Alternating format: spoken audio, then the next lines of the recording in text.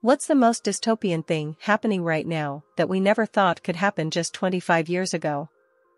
Everything as a service. No software developer sells their packages anymore, you just owe zero forever. Car companies are installing heated seats that you have to pay a monthly fee to us. No one owns music or movies, which just disappear from streaming services at a whim.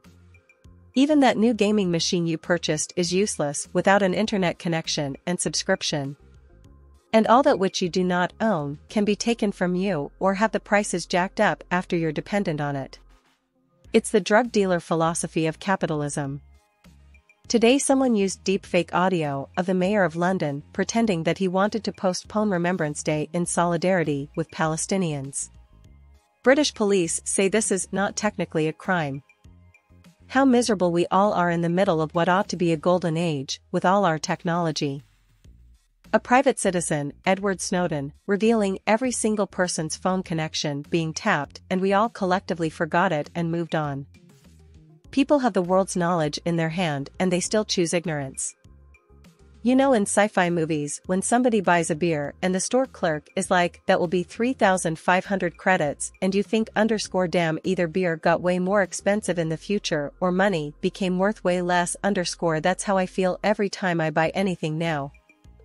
The speed at which social engineering is taking place and how easy it is for one person to shape opinions.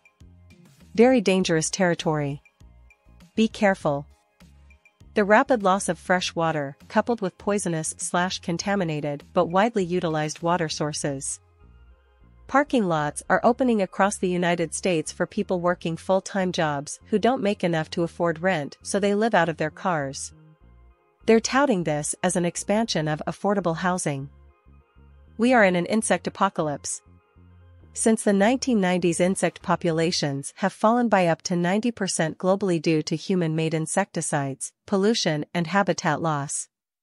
If the insect population collapses, every other animal population will also collapse.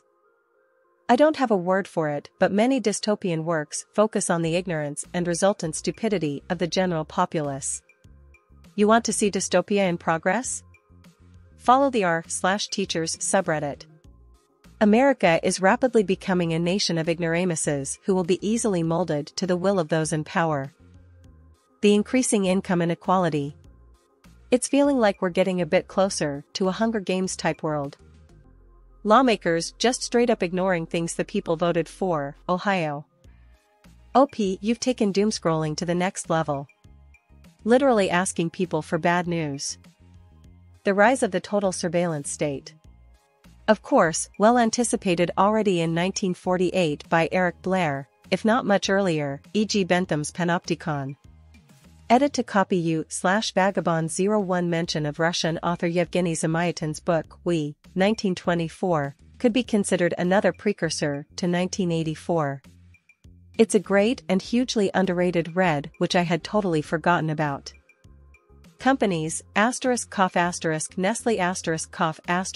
stealing water and selling it back to the people they stole it from.